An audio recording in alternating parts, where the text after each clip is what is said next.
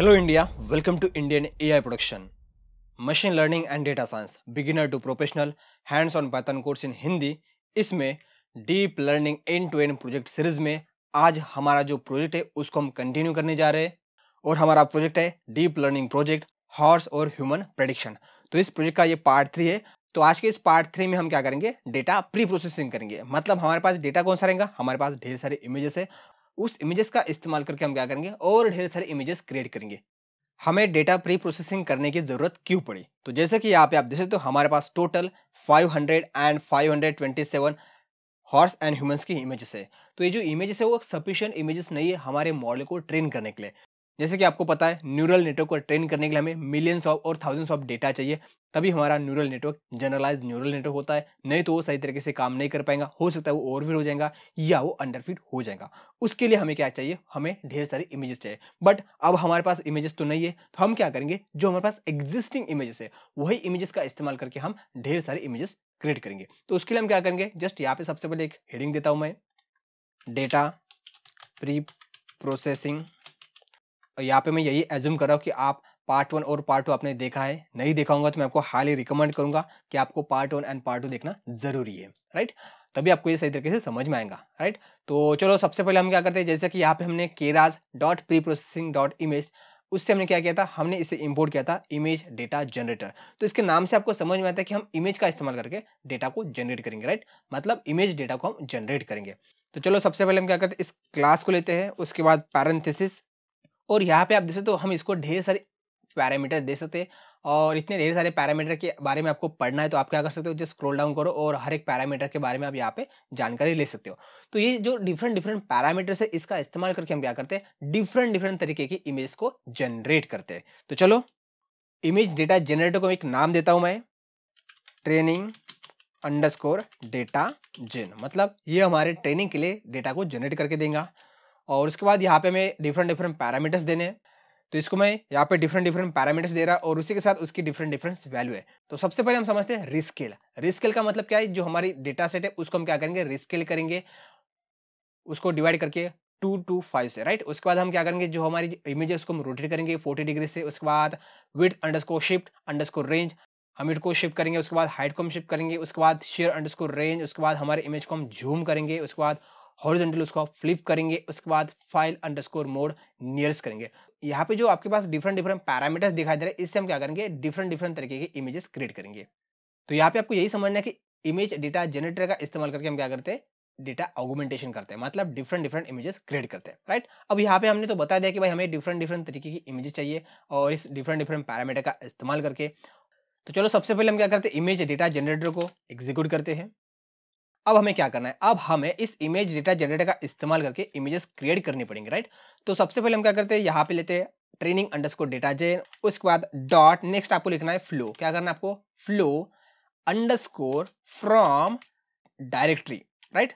आपको लिखना है डायरेक्टरी। अब यहां से हम क्या करेंगे, यहाँ पे इसको सबसे पहले हम देंगे कि भाई पर्टिकुलर डायरेक्टरी में आपको जाना है, वहां से इमेजेस को पिक करना है और उसके बाद आपको क्या करना है, ट्रेनिंग अंडरस्कोर डेटा जेन, मतलब आपको डिफरेंट डिफरेंट इमेजेस जनरेट करने हैं। तो यहाँ पे आप flow underscore from underscore data directory, तो इसमें आप देख सकते हो हम डिफरेंट डिफरेंट पैरामीटर दे सकते हैं। जैसे कि ये फर्स्ट डायरेक्टरी, हमें डेटा कहाँ से लोड करना है। उसके बाद टारगेट साइज, जो आपकी इमेजेस रहेंगी।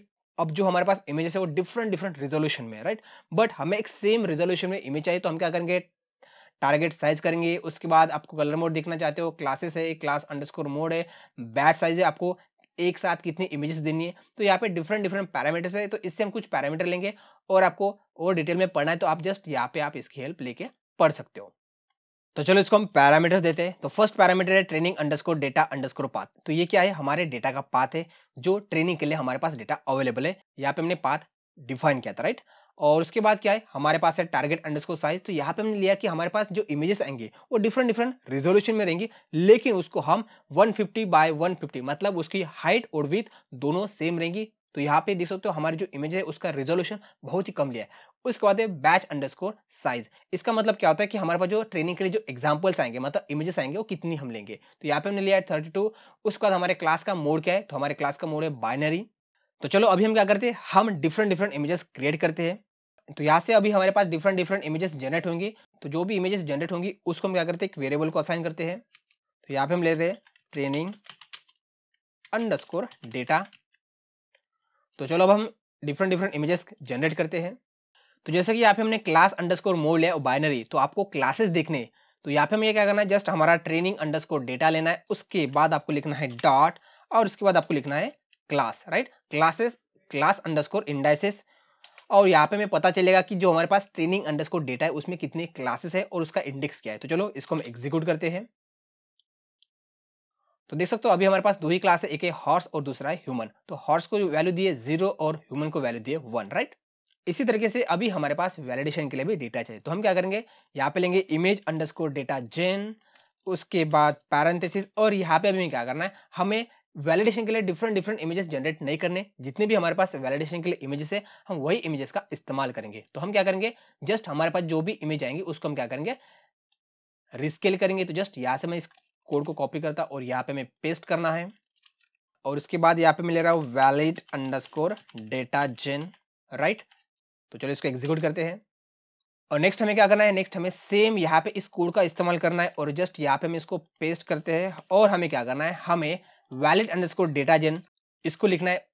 उसके बाद हम क्या करेंगे, dot flow underscore from underscore directory, और यहाँ पे हमें वैलिडेशन का जो डेटा सेट है उसका हमें यहाँ पे डायरेक्टरी का पाथ देना है। तो हमारे पास वैलिडेशन के लिए जो डेटा है वो इस पाथ में, तो यहाँ पे हम जस्ट इसको पेस्ट करते हैं। नेक्स्ट आपको ध्यान रखना है, जो हमारे पास टारगेट साइज रहेगा वैलिडेशन के लिए और ट्रेनिंग के लिए, दोनों का साइज सेम होना जरूरी है, नहीं तो आपको एरर मिलेगा। उसके बाद यहाँ पे हमने बैच साइज सेम लिखा है, उसके बाद क्लास अंडरस्कोर मोड भी सेम है, और यहाँ पे मैं जस्ट नेम चेंज करता हूँ वैलिड अंडरस्कोर डेटा, राइट। तो यहाँ पे अभी हमारे पास वैलिडेशन के लिए डेटा जनरेट होगा। तो चलो इसको भी एग्जीक्यूट करते हैं।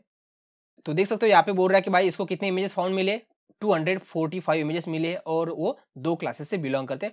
इसी तरीके से जो हमारे पास ट्रेनिंग के लिए जो इमेजेस है 127 इमेजेस है, और उसके भी दो क्लासेस है। बट आप बोलोगे यार हमने यहाँ पे डेटा को जनरेट किया है और उस डेटा को हमें देखना है, तो उसके लिए हम क्या करेंगे, तो उसके लिए हम क्या करेंगे, जस्ट इस फंक्शन का इस्तेमाल करेंगे, प्लॉट इमेज, राइट। जस्ट यहाँ पे मैंने एक फंक्शन लिखा है, उसके बाद इसको हम क्या करेंगे, इमेज का हम अरे देंगे, और उसके बाद ये क्या करेंगे, यहाँ पे सब प्लॉट है, आपको कितनी इमेज चाहिए, तो यहाँ पे मैं ले रहा हूँ भाई हमें 5 इमेज चाहिए।